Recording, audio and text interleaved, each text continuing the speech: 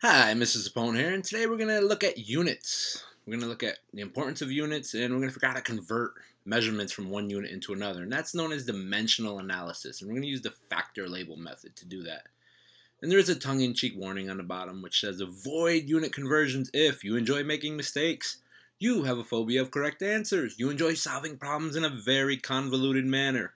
You take pleasure in reinventing the wheel. And you are generally just a bad human being. If you're a good human being, you will like dimensional analysis. Well, strike that. Maybe you won't like doing unit conversions, but you should appreciate their importance. What are units and why are they important? Units give us some idea of the magnitude of the thing we are describing. And what do we mean by that? Well, if I said, how far is the store? And you said the store is 7. What does that mean? Generally, I don't really know what you mean by that. 7 minutes, 7 miles, 7 minutes walking, 7 minutes driving. I mean, we generally need a unit at the end of our numbers to make them meaningful. So units are what's going to tell us what we're going to be talking about. And take the picture down below.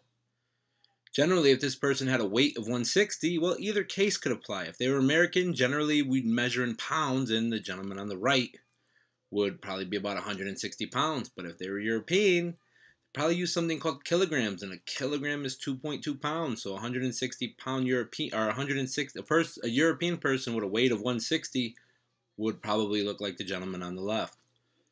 So units are going to be important and giving us the idea of the magnitude of what we're talking about. Without a unit, we generally don't know how far, how big, or how long something is. So we need a unit for that reason. Converting units is going to be very important.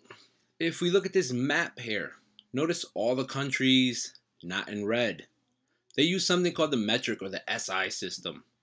They'll use Celsius where we're using Fahrenheit. They'll use kilograms where we are using pounds, and where we use feet and miles, they use meters and kilometers. So the vast majority of the world is using a different system of measurement than we are, different units. So it is important in today's global economy to kind of have some idea of how to get from one unit to another. And I guess if we look down on the bottom right and you see that speed limit says 100, and if you went to Canada on a vacation and you said, oh yes, I can go 100 miles an hour now. And as you're getting the speed up to about 97, you're going to hear, woo, woo, woo, woo. You're going to be getting pulled over because that speed limit is not in miles. It is in kilometers an hour. And hopefully you get a heavy fine and maybe tasered in the process.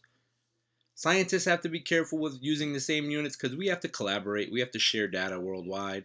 You may find recipes. You may have to convert things from one unit to another. Or you might find a European chef that gives his recipes in metric units. Likewise, if you were in Europe and the weather report said it's going to be 30 degrees outside today and you decided to put on a winter jacket, earmuffs, a scarf, and some boots and went outside, you'd look pretty silly when it's going to be about 90 degrees Fahrenheit outside because the temperature in Europe is generally going to be given in Celsius, not Fahrenheit. So there are some good reasons to be able to convert units, and we're going to look at some mix-ups with units. And there have been some major unit conversion errors made by humans, and this is only a small sample, and we're going to look at some of these. What happens when we don't watch our units? So we have the wonderful people at NASA, the rocket scientists, the proverbial smartest people in the world. And they built this Mars climate orbiter, and it was supposed to travel around Mars and measure Martian climate. We kind of figure out the history of Mars, see if there was water on Mars in the past, which we generally think there was, to kind of look for life, see what if we can kind of figure out what Mars was like, millions of years ago. We can figure out, it'll help us figure out things about Earth's history as well. So generally, this was going to study Mars. It was going to orbit around it. And NASA, when they built the orbiter, generally one company's going to build one part of the orbiter, another company's going to build another part. One person might be responsible for software, one person might be responsible for hardware. Well, there was a mix-up between pounds and newtons. So when they went to apply thrust to the orbiter and get it to where they wanted it to go, well, they basically applied too much. And instead of orbiting in where you see the blue around the planet Mars, it ended up being in the area where you see the red, and it burnt up in the Martian atmosphere. So imagine it probably took a couple of years to get this thing to Mars, several years of research and hard work, lots of people working on it, building this. Lots of instruments, and scientists are ready to collect data and test their theories and further their models. And what happens? Well, nothing. We get nothing back from it. And this thing cost $125 million. Yes, a unit conversion error by rocket scientists cost $125 million. When all is said and done, I think the entire mission cost was upwards of $300 million. So that was a big boo-boo. Not the brightest day for NASA.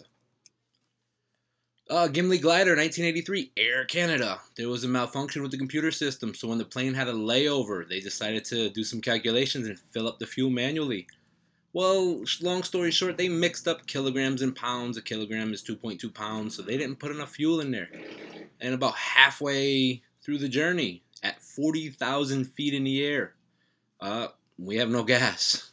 Generally not a good time. Imagine that you're up in the air. This is your captain speaking. We have no fuel. Good luck.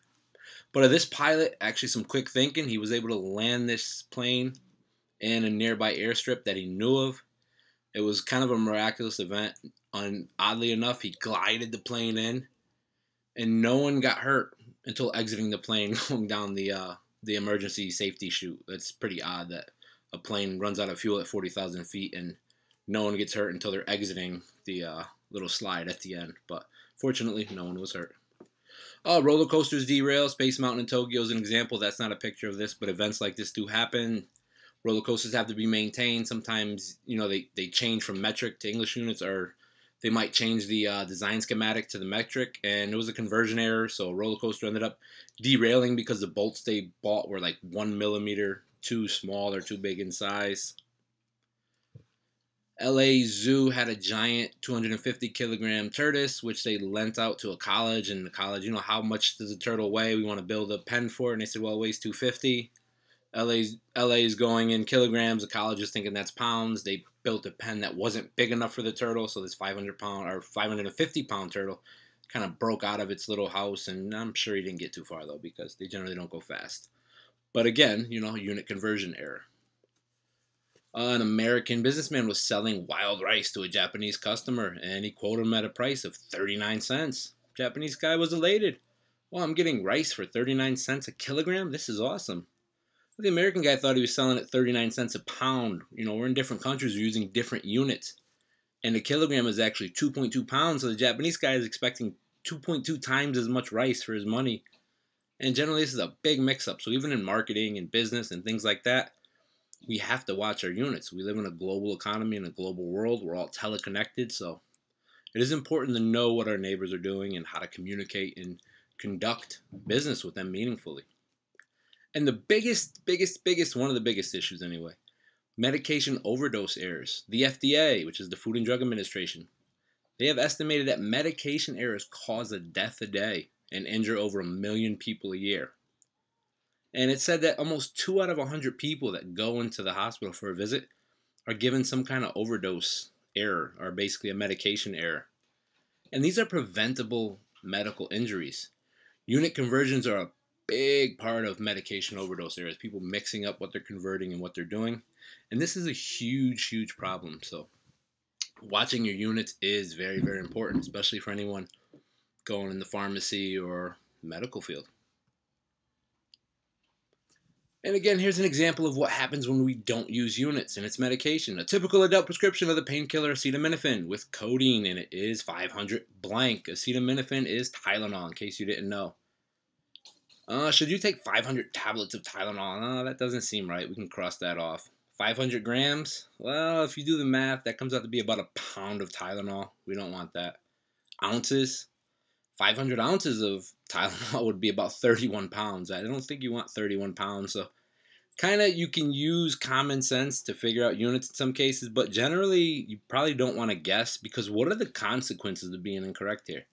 Symptoms of overdose may include cold or clammy skin, extreme sleepiness, progression to stupor or coma, general bodily discomfort, heart attack, kidney failure, liver failure, low blood pressure, muscle weakness, nausea, slow heartbeat, sweating, and vomiting. I sound like one of those commercials selling some weird pill. But generally, we got to be careful with our medications, and we don't take the wrong amount, we don't overdose on it, and so forth.